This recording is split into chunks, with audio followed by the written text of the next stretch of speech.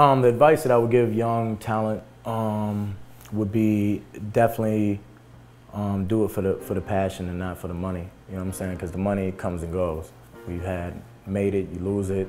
The music business breaks you down so much, so many vultures, so many ugly people that, like, if you really don't love it, then you shouldn't step into it, because it'll just wear out after a while, and you don't want to get in halfway and then you have to quit because you already spent so much time trying to be a musician. So I would say that if you're gonna do this music, whatever it is, DJ, producer, engineer, songwriter, dancer, you gotta have passion, because there's guys like me that would do it if I wasn't getting paid.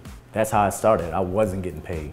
Now I'm getting paid doing, blessed to be able to perform on stage, and do all that. But I think I would still be doing beats and still be DJing if I wasn't getting paid. And those are the guys you gotta worry about, because those guys, they eat, live, breathe it all day, every day. So, I would say, passion is the #1 thing for up and coming talent.